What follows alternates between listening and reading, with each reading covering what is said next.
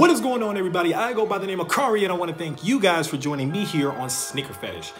Now, if you've recently purchased anything from Adidas up to and including a pair of Yeezys, there's a good chance that you noticed something on the tag that used to not be there. That is this EPC Inside right on the size tag. So a lot of people have been wondering, what exactly is EPC? EPC, first of all, stands for Electronic Product Code, and basically it's the same thing as a UPC label. Just like the barcode that you see on your size tag, that when you scan it in, it scans that exact pair of shoes. That EPC Inside code also is a way of uniquely identifying exactly that pair of shoes. Now, they do this with a technology called radio frequency identification, or RFID. So this is a retail pair of blue tints, and if you notice on the tag, it says RFID right on the upper right-hand corner of that tag. Now, a lot of people thought that this was some sort of a special thing that if you scan the code in yourself, it would bring up some hidden thing or a message from Kanye West or something of that nature, when the truth is, it really has nothing to do with you as a consumer. There's nothing for us to do. There's no way for us to use these codes, and there really is no way to scan this little QR code. However, overseas in the factories where these shoes are actually made, through real contracted factories that are actually contracted by Adidas,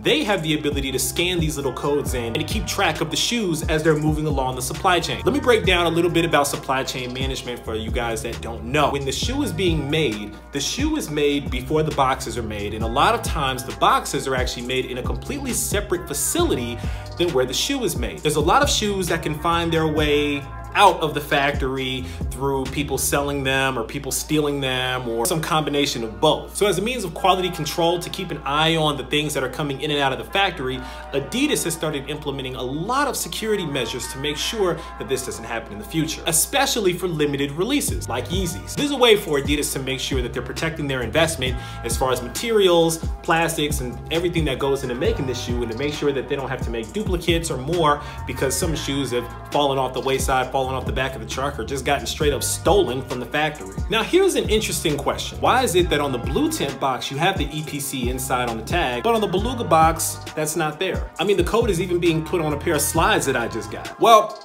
your guess is as good as mine. But if I had the ability to talk to Adidas and ask them why they did that, I think that it would have something to do with the amount of shoes that were made. There were a lot of Belugas that were made, so to be able to individually track every one of those, as many of these as got produced, because there were a lot more Belugas that were produced than blue tints that were used. So to use that technology on a shoe like this, where there's so many of them, I don't think would be the most fruitful thing to do. Also, what I noticed is that on the European versions of Yeezys and on the European labels, they don't always have this RFID chip either. Normally it has to do with shoes that are on their way to the United States, or that were slated to come over here into the mainland, that end up having this RFID tag on them. So I think that that has something to do with the fear of theft from the shoes as they make their way over into the United States.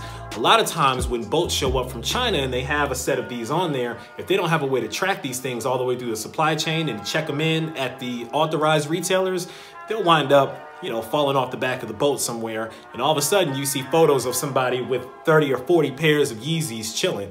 That's usually the reason why. What I do know is that in the future, especially on limited releases, we're gonna be seeing a lot more of this RFID technology as it continues to evolve. We may even see other companies adopting that technology as well. We shall see. That's all that I got for you guys today. Hopefully that gave you a little bit of education about what these little barcodes are and what they mean. If you have any other questions about anything, feel free to drop a comment down below. Let's do a video about it, or we can dialogue about it.